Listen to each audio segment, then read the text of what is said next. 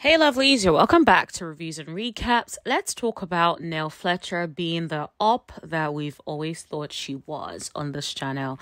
Now, if you have a friend and you're out here talking about your friend like that, then you're not a friend. If you feel that way, you call your friend personally and speak to her about it. You don't go on a show and say that, in my opinion. We're going to get into it, but if you're new to this channel, make sure you hit that subscribe button and tap that bell button right next to it so you know every single time that I post. And everyone, please like, share, and don't forget to leave a comment in the comment section below. Now let's get into today's video. First of all, shout out to Life in Pink, who is the source of today's tea.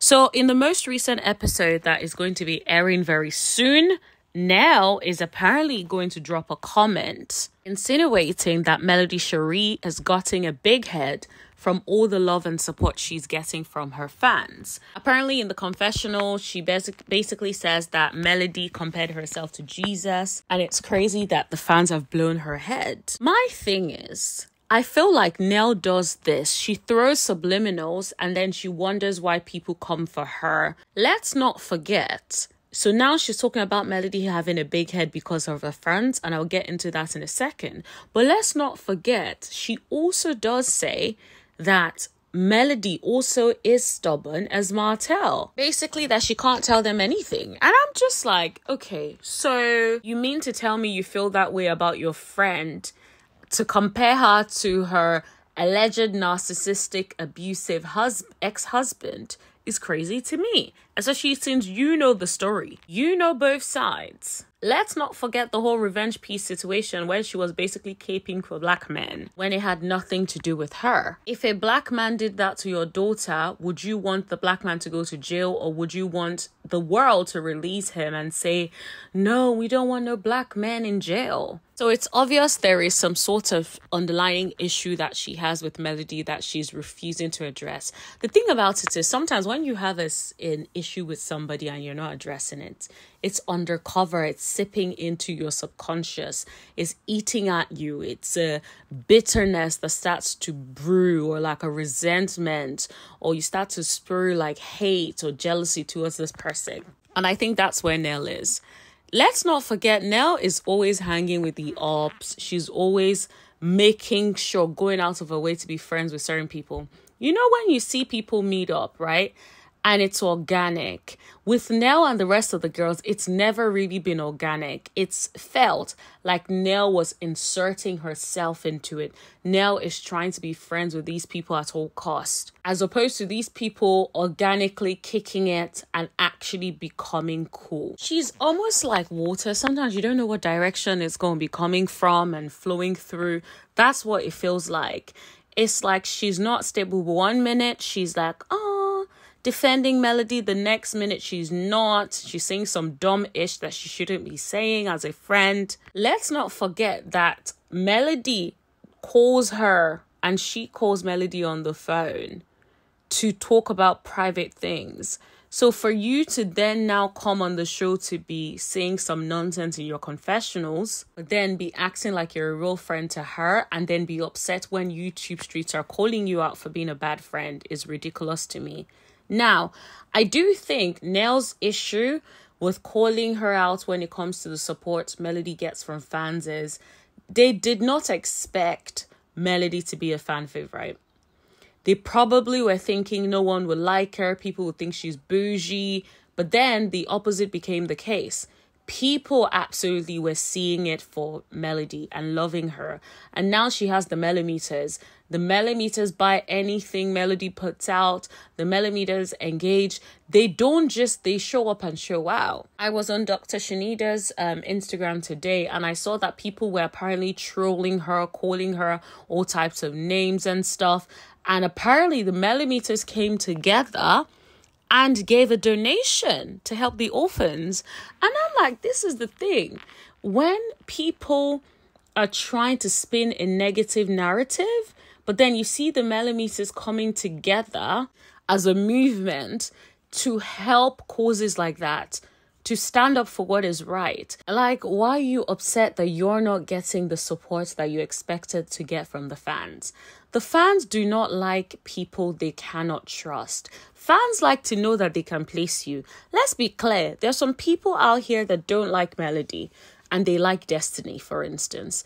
The reason they feel like they like Destiny is they know Destiny is messy. Destiny does not act like she ain't messy. They know what Destiny stands for. She's pretty much clear about what she stands for. What they don't like are people they can't place. People like Tisha, for instance. 1 minute, she needs you. She's reaching out. She's nice to you. The next minute, she's calling you a dark soul. The next minute, she is teaming up with your op just because she cannot confront you because she knows you read her for filth.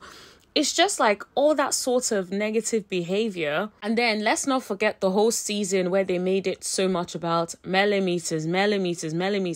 Have you ever heard of a fan base that's got to the point where it is actually being talked about on the TV show? Like, that is intense. That is a movement. And so I feel like these cast members just cannot stand it. Like, if Nell just came out and was a good friend to Melody on the show, off the show, people will actually support her. The thing about the millimeters is millimeters be supporting people that support Mel. So if they feel like you ride for Mel, they will support you. Let's think about Sunny. Sunny, as much as people drag Sunny, a lot of millimeters are reaching and seeing it for Sunny because they feel like out of everyone, Sunny is still one of the people that stands up a little bit for what is right and was able to call Martell out and the whole revenge piece situation thing. So even if they may not like her, they at least have some respect for her. Nell, people have lost respect for you because you're a flip-flopper. Every time you're in front of the girls, it almost feels like you want their validation. You want to be friends with them. You want to be the it girl. The problem with wanting to be friends with everyone is you misplace your priorities and you lose track of the friends that have been there for you, the friends that are actually friends to you. Instead, you're running around chasing new friends. If I were you now, I will reevaluate. Is this really what I want to come across as? A flip-flopper who has no loyalty to my friend and clearly is jealous? Like, those would be the questions I would be asking.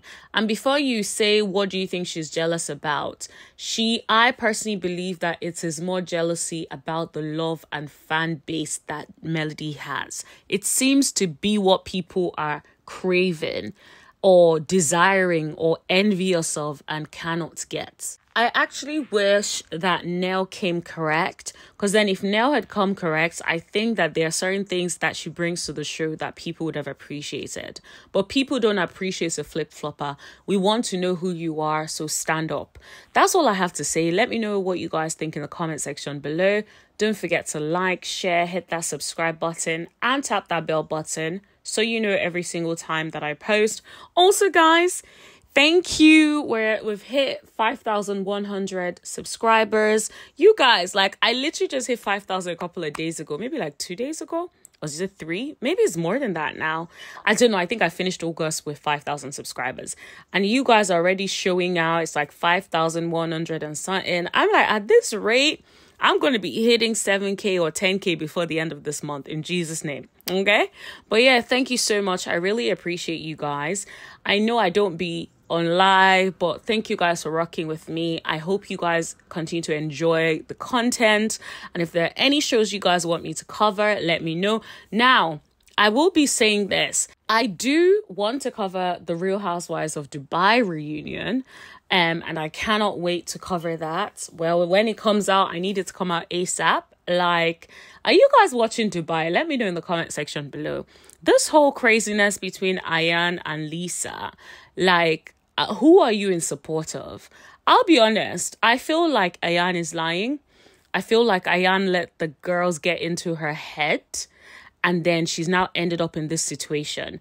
Ayan actually called Lisa a liar first, but it seems like people forgot. And I'm just like, and I also think Lisa is getting some bad edits. They really want to paint her out to be the villain, but it would be interesting to see how the reunion comes up. I hope she's able to speak her piece and it does not get edited.